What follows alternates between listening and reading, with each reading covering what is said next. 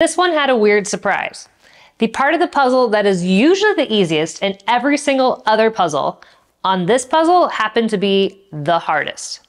I'm talking about the border. Usually the border is so simple to put together because it's got those edges, you can pull them out easy, but this one was all the same color.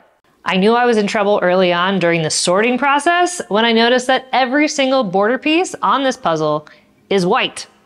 Eek! But never fear, I've got a strategy for dealing with pieces that are the same color.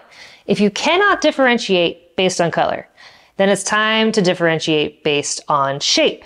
And just like my usual advice is to take the most rare color and do that one first, for this one, I took the most rare shape and focused on matching those ones first. So for example, given these pieces, do you know which one I started with first? Yep, it was this guy.